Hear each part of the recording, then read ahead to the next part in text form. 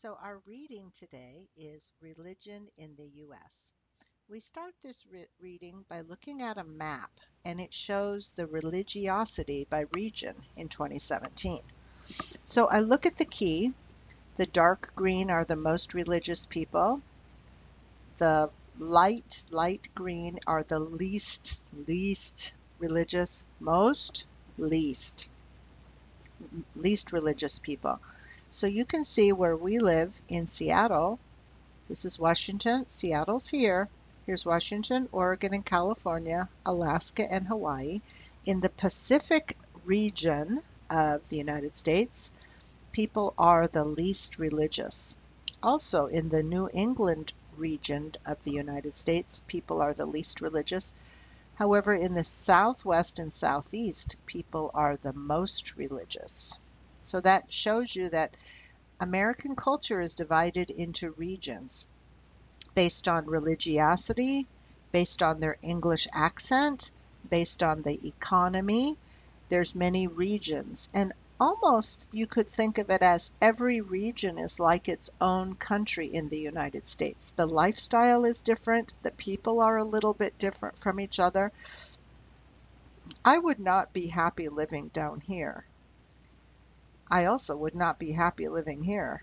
I think for my happiness, I could live in Washington, Oregon, Northern California, and I have to say I do love uh, Las Vegas, and I do like Arizona and New Mexico.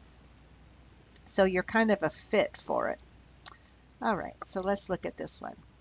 Religion does not play the same role in the United States as in many other countries. So in some countries, religion is very strong and the government and religion are together. But in the United States, the government is here and religion is here. There is a law. They can't be together.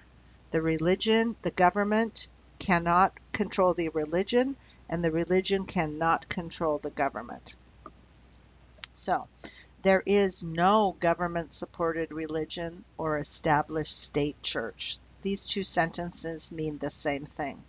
The government does not control religion. Religion does not control the government. And in general, people are quite private about their religious views, their opinions. Do not talk about religion until you know someone better. This does not mean that people are not religious or that religion is not a political issue or an important part of people's lives. So even though people don't like to talk about it, many people are very religious or believe in God.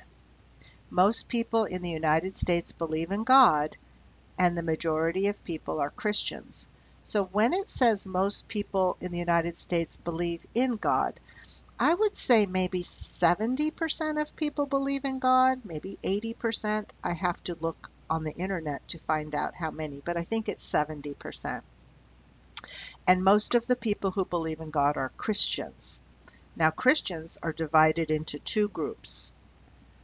Christianity is divided into Catholicism and Protestantism. Okay, the two groups. Protestantism is also divided into many groups. Baptist, Methodist, and Christian Scientists, to name a few. Besides Christianity, the United States has other religions like Islam, Buddhism, and Judaism. Okay, so mostly Christian. There's two groups of Christian, Catholics and Protestants.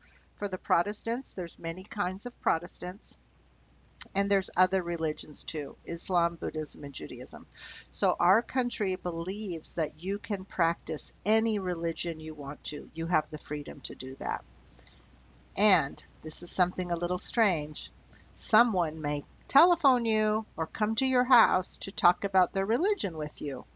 These people are salespeople for their beliefs. But if you're not interested in discussing religion with them, simply say thank you for their time and excuse yourself. But if they ignore your request and continue to pressure you, you do not have to be polite. Just shut the door. That's the one time you don't have to be polite. No, thank you. I heard about your religion. Goodbye. You can shut the door in their face. Many people do. Okay, so I hope that helps you understand this one, and I will talk to you later. Bye.